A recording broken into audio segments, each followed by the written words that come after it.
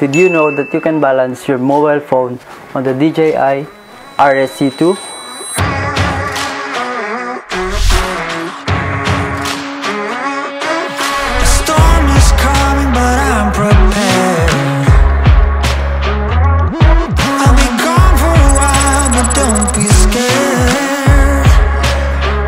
Para sa setup na to, ito yung kailangan natin. Siyempre, kailangan natin yung mobile phone. Kailangan din natin yung dedicated case para sa additional na weight. Mobile phone holder natin. Siyempre, yung base plate, kailangan din natin. Table tripod. Quick release plate. Siyempre, yung gimbal natin. DJI RSC2.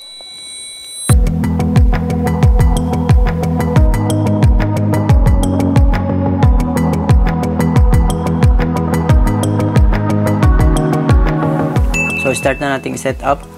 Kunin muna natin yung gimbal at i-attach natin yung table tripod para may itayo natin habang nagbabalance.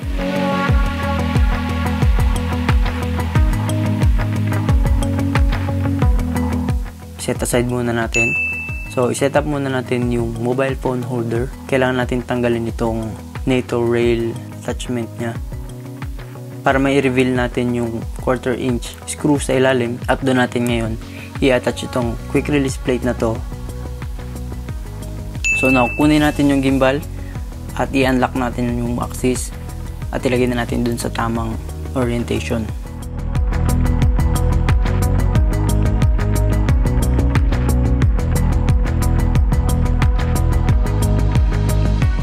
So ngayon, pwede na natin i-attach itong base plate dito sa gimbal.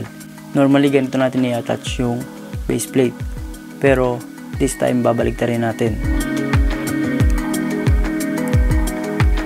Nakikita nyo yung isang tornilyo na nakatapat. Ipasok lang natin yung dulo, tapos saka natin i-push.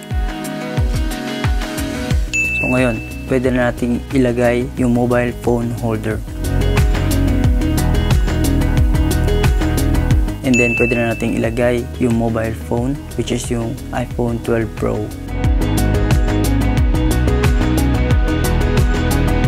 So far, ganito yung itsura kapag naikabit na natin lahat.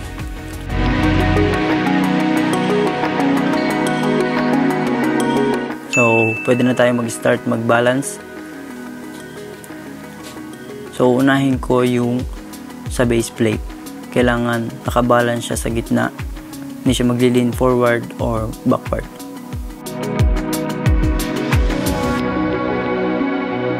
Tapos, yung tilt up and down axis, kung nakikita nyo ngayon, kailangan hindi rin siya mag-tilt pababa at pataas.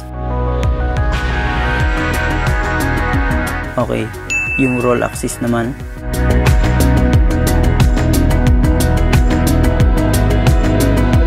Malalaman natin nakabalance nito kapag nilagay natin sa isang position tapos hindi na siya gumagalaw.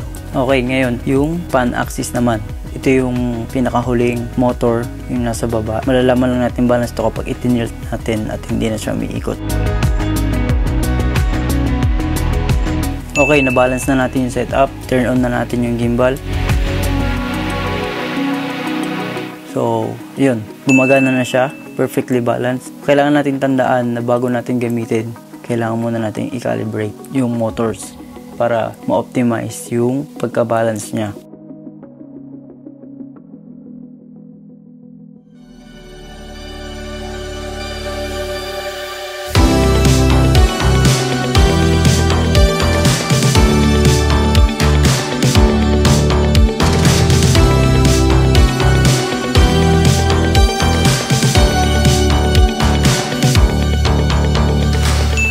So there you have it guys.